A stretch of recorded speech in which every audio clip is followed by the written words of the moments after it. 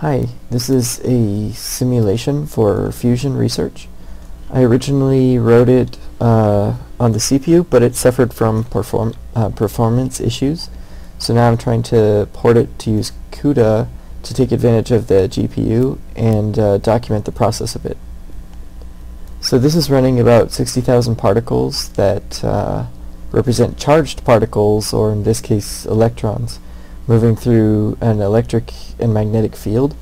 The yellow lines here represent the wires generating the fields, and they can be configured using these sliders to adjust the field strengths. So the goal of this configuration is to get the electrons to sort of get trapped in the middle by the magnetic fields. However, I'm not really there yet. I'm not getting very precise data, considering that there's no particle-particle interactions, and for one thing, I'm just using a basic Euler integration.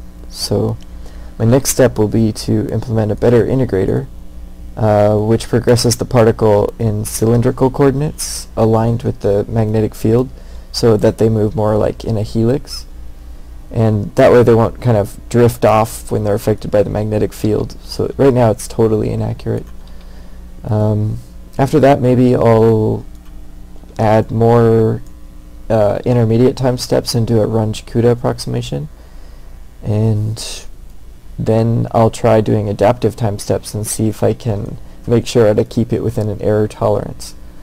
That might be a little harder though, since it'll potentially be a variable amount of computation per frame, so it can kind of explode, but if needed, I can take the simulation offline and just record a video.